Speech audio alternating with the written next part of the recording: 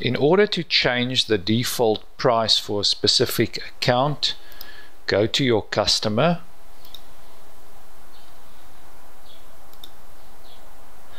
and then select the Update tab on the customer account, and under Account and Financial Settings there's an option to change the default price list. If this is blank, it will pick up the list price for this customer account, but you can change and overwrite the list price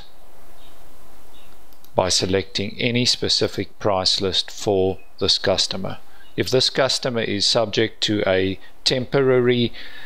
discount or price list,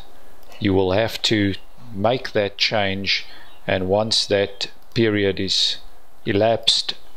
take the customer account back to the default price list.